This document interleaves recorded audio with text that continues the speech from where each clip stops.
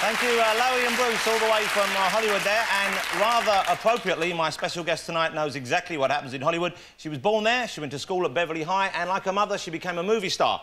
Today, she's equally well known as one of the funniest writers in the world. Please welcome Carrie Fisher.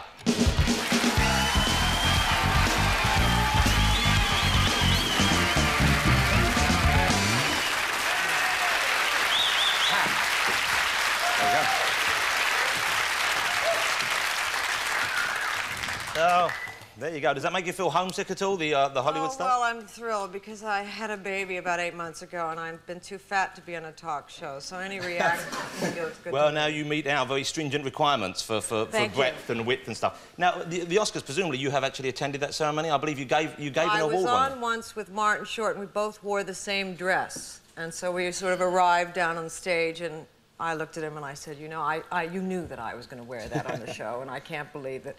But it's awful to go to, I think.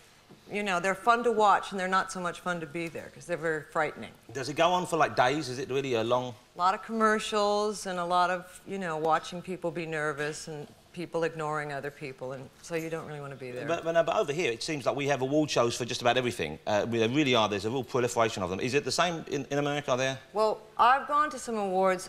A couple of years ago, I went to the Pornography Academy Awards, and they were the most moving that I have been to. So this is the porn industry itself? Yes. The pornographic movie industry? That's right. So what kind of award do they give out for a star? The award is a heart-shaped piece of wood. And so the guy that won for Best Stud of the Year got up and said, "Roll tape, I've got wood." And that was his acceptance. A little industry in joke. That's right. And is it like a normal award? Do they show clips of the movies and stuff? No clips. I was devastated, because you could go up to someone and say, "You were robbed, man. That was incredible. When you were down on her, that was so believable." Really awful that you didn't get it. So what are the awards then? Do they have, like... They stand up and one of the girls said in her acceptance speech, she said, Barbara Dare, she won for Best Lesbian in a three-way. I promise you. And she said, I have to say that Barbara Dare was the most interesting person I've ever found on the other end of my tongue anywhere. I swear. And what do we get? We get the BAFTAs. No, but the movie titles, do they have a Best Title Award, or...? No, but they had Best Screenplay, which I really have wanted to win all my life, because the plots are always very, very dissimilar and they're very complicated. Very complex. The Best Screenplay was won by My Bear Lady, so you can imagine. But that's what I love about the films, because they take established movies and they change the title.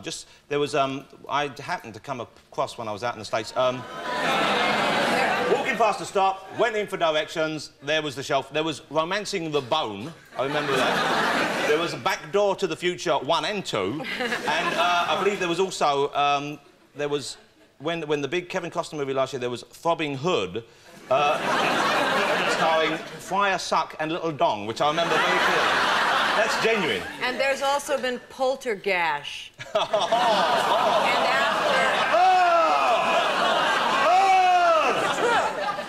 after... So I was back in Vietnam for a second then, I'm sorry. After Shampoo, they made one called Cream Rinse. Oh, that's... classy. And you were in the original, of course, yes, but and not... I auditioned for that, but I didn't get it. So what are the people like? Do they attend... Is it a black tie affair, or are they naked, like in the movies? Well, I assume they were naked in a way, but no, they were... Some of them were actually sort of naked, the women mostly, in fishnet.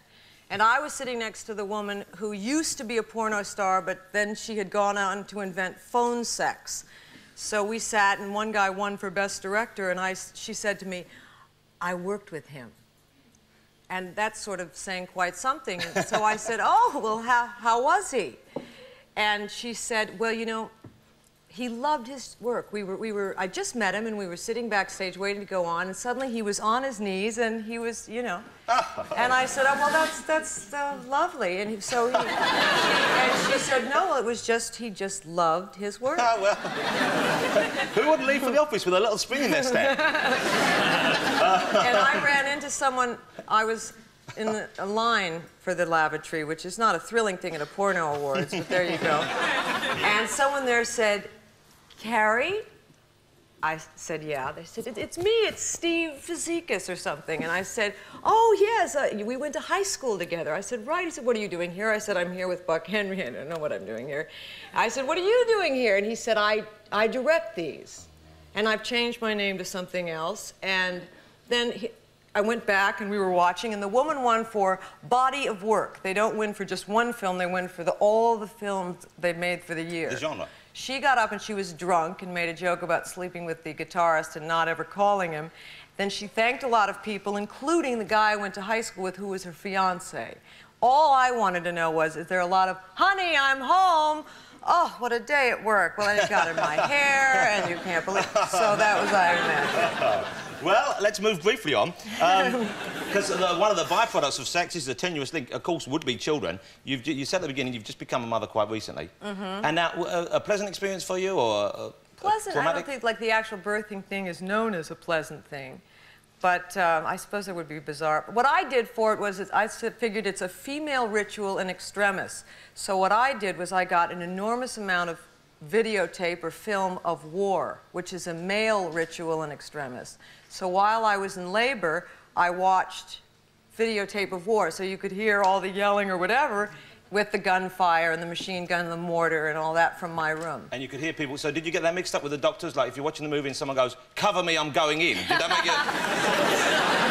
There wasn't a lot of confusion about that, but certainly I was confused. But not a bad line. Listen, you're going to stay with us for the whole show, I hope. As a matter of fact, I insist. Oh, well, I'm hoping to see Hulk Hogan's... Yep. Now, have they taken care... Oh. Hogan's. Hulk Hogan's here. Have they taken care of you? Have you been having a fun time? Well, I haven't... they have taken care of... They've watered me, but they haven't fed me. You haven't eaten? No. We should have given Carrie some food, shouldn't we? We've looked after the audience, I assume. You've eaten, have you? Well, let's do something about that. Is there anywhere we can get some food from the canteen, or...? Well, have you got... Who's open still? I insist on doing this. I'm very sorry. Mike Morgan, the floor manager, ladies and gentlemen. Will you... Domino Pizza still open? They'll be open. All right. Don't like pizza. You don't like pizza? There's a door, mate. Cool, Domino. You like pizza? I like it very much. OK. I'll tell you what I'll do. I'll find out who wants what. OK. You speak to whoever's on the end of this. OK. They'll probably disdain me because I'm American, but that's good, isn't it? We've got through. Hold on a sec. Okay. Hello, this is Clive at Domino's Pizza. Can I take the order, please? Hello, Clive. Hello. Hello there. Yeah, we've got an order. It's going to be quite a big one. All right. Get your pen ready. I'm going to put you over to Carrie Fisher. OK. All right? And, are you all right, Clive? Yeah, I'm fine. You want some kind of medication? No, not at all. All right, let me put you on Carrie. There you go. Let me find out who wants what. I'm going to keep it simple. For vegetarians, they do a superb cheese and tomato. That's what it's called, superb cheese and tomato. How many superb cheese and tomatoes? Hands up. What's that, 50%? About 35%. Let's say 150. 150 cheese and tomato. 150? No, yeah. Joking, aren't you? No, Are you having a party or something? We are having a party, yes. I can't believe it, 150. All right, and for meat eaters, how about pepperoni passion? All right, for the That's 250. 250 pepperoni passion. Can I confirm your order, please? Before he does, can you Is make it my... serious? Is it not a joke, is it? No, Can no, I have, we're having can I a have extra party. onion with mine? An extra onion on one. Just one. Do you want garlic bread with that? Let's go crazy. 400 garlic bread. 400 garlic bread. All right. Any soft drinks? Oh, I tell you, yeah, there's a leaflet here. 1.5 litre bottle of Coke free with your order. So tell him we'll have that. 1.5 litre bottle of Coke for I'll have your your order. address, please. The address. Just, well, it's London Studios, London South Bank. Studios, South Bank. I can't believe this. I wonder. And we need it here before the end of the show, so we need it here. And we need it here before How long will it 11, be? right? No, he wants 450, yeah.